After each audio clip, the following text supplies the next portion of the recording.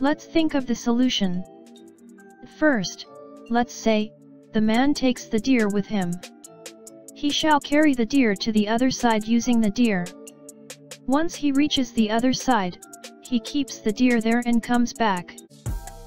He then takes the bundle of grass with him, leaving the tiger alone.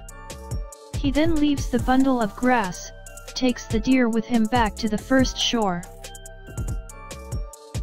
The deer then remains on the first side and the man takes the tiger with him, leaving the deer alone. He drops the tiger at the other side and goes back to fetch the deer.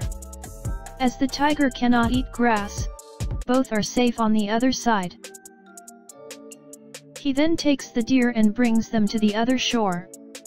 And lastly, this is how everyone could cross the river safely and happily and go to their village.